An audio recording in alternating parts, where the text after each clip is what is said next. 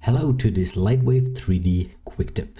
You may encounter this all the time, right? You work on a scene and you use textures and materials and objects, right?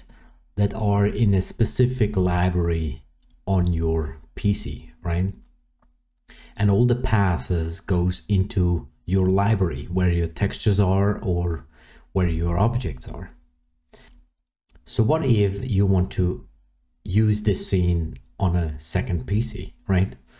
You can do the following. You can relink all the textures, all the materials, all the assets again on the second PC, or you can use this quick tip that I show you now.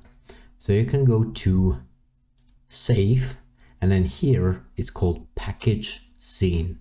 Click on that, and then you can say, okay, I want to have an action package files.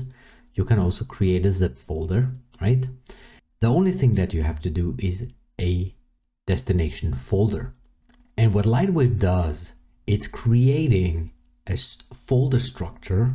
It's collecting all the textures, all the materials, all the LightWave model that you have in the scene and collects them all together into one single folder structure. And this folder structure looks like this. You can see it's creating an image folder, a light folder.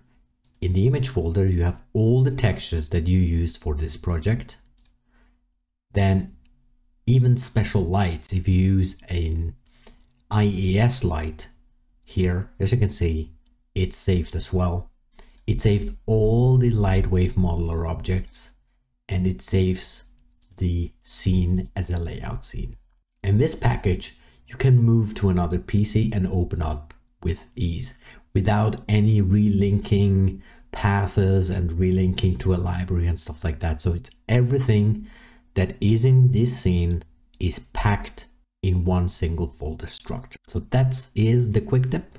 And as always, please like, comment and subscribe, and see you next time. Bye everyone.